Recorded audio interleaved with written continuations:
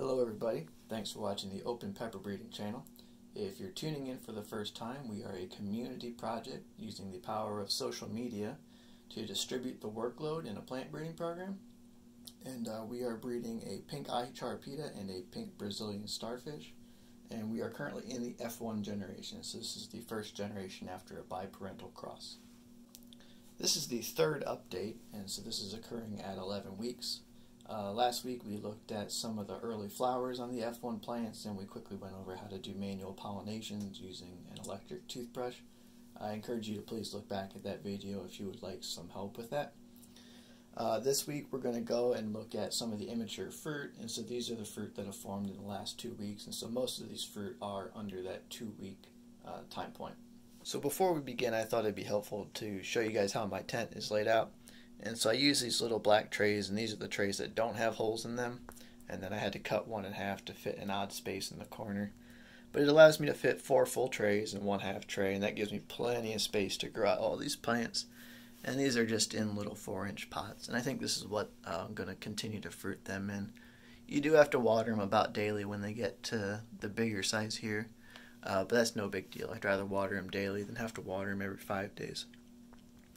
So the plants are growing under a 300-watt light, and it's about 16 to 18 inches away from the crowns of the plants, and that's just to prevent light burn. And then I recently invested in a exhaust fan, so that just drones on. It reminds me of like the late 90s in my bedroom with one of those old AT server cases and like 220 millimeter fans droning on. Kind of sounds like a 747 idling in here. So fun times, but it's necessary. You know, these plants don't want to sit in 98 degrees all day long. Anyways, let's go and take a look at some of these plants. So the first plant in our selection of crosses is PA001. This is yellow Brazilian Starfish crossed to Sugar Rush Peach. And so this is a bacatum by bacatum cross. And it's the only cross that we're using for our pink Brazilian Starfish. There's no immature fruit to be shown because we have immature flower buds. So it'll be another couple weeks before we have a flower and a fruit to show off here. The second cross is PA002 and PA003. And so PA002 is Habanada crossed to Charapita.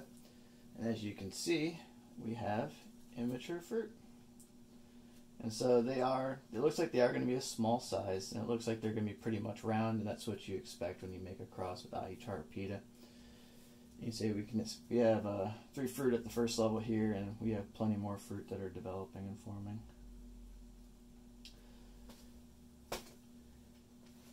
And this is PA003, and so this is the same 2 parents, but this is with Charapita as the mother. And it's a little bit further behind, but we do have some immature fruit forming in here. Probably in the next update we'll take a better look at the 2 of them and make a good comparison. The next set of families is PA004 and PA005, and these are the crosses of Cherio by SC crossed to Charapita and the reciprocal. And as a reminder, it turned out that Cherio by SC segregates for purple leaves and green leaves. And so rather than arbitrarily pick a purple or a green F1, I decided to keep one of each. And so from each of these families I actually have 2 F1s. So this is PA004, Cherio by ACP, and you can see the immature fruit here. And so it's just a real small fruit, which you would expect from Charapita, and it's also got kind of a teardrop shape, kind of like a Pequeño. And we can come take a look at the other guy here. And so this is PA004, but it's the green one. And you can see, although it's smaller, we have another small fruit with a teardrop shape. And then PA005. Let's see if we can find a fruit here. So the purple one, we don't have a fruit yet. But on the green one from PA005, we have the same small size teardrop shape like Pequeño. So it looks interesting. Like I said, the F2s out of these guys will be really cool. Next set of crosses is PA006 and PA007, and these were the crosses of Charapita and Fidalgo Roxa and the reciprocal. So these plants were a little bit later to flower than the crosses with Cherio by SC. But you can see we have a nice proliferation of flowers. And I can assure you they're setting, and so it'll just be a matter of a week or two before we'll have immature fruit to look at. So that brings us to the last cross. And so this is PA008, and this is Ahi Charapita crossed to pink Habanero long. And as you can see, we have flowers at the first level, but we don't have any immature fruit yet. So if you like these videos, consider subscribing to the channel, and if you could, give us a quick like.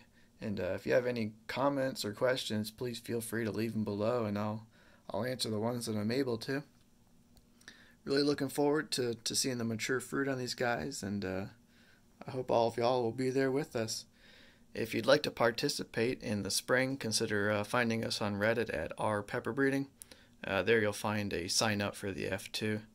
And we'll be distributing seeds from all these F1 families, donated by the other users and myself. And then we'll be growing out giant F2 populations and finally doing our selections for the pink Ahi Charapita and the pink Brazilian Starfish. Looking forward to it. Know you guys are too. Again, please subscribe and share. We appreciate it. Helps us get the message out to a wider audience. Thank you guys.